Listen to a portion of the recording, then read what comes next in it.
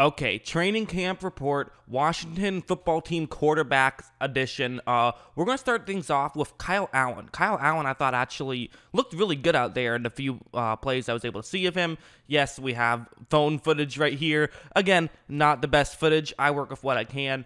But this is going to be a curl route to the outside, and watch how well this throw is. I think Kyle Allen does a really good job on this throw, gets it there in a hurry, and makes a very accurate throw.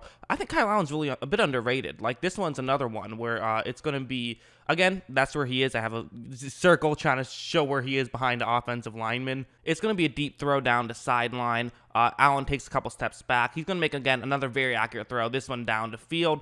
This one actually gets broken up, but it was really just a good defensive play. I thought it was a good throw from Allen. I do think Allen's underrated. I think that I don't understand why Carolina got rid of him so quickly. I think that it's a good move for Washington to pick him up. Obviously, the biggest name is going to be Haskins. I mean, that just makes sense. Haskins, their first-round pick last year.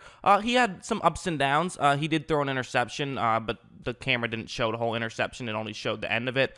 He also had the play that you see on the screen where it's going to be just a route cutting over the middle. And, again, I feel like this is a very good throw. I mean, Haskins is able to hit him. But then again, I mean, we know this about Haskins. Haskins' problem last year was definitely not arm talent. Guy's got plenty of arm talent. Can be a little bit slow on reads and things of that nature. But again, I'm interested to see what he'll do next year.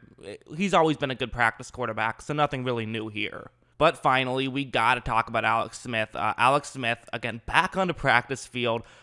Just crazy. I mean, what he's been able to come back from, unreal. Guys, not human at this point. And watch this play. Just a really good, fun play where that's where he is on the screen. He's able to make an accurate throw. Nothing too difficult. Just sort of a quick route to the outside. But hey, it's nice to see Alex Smith back on the field. So, yeah, those are just some quick thoughts about the Washington quarterbacks. I hope you guys enjoy this video. Sort of these short videos I've been doing. I hope you guys enjoy it. And, of course, as always, thanks for watching.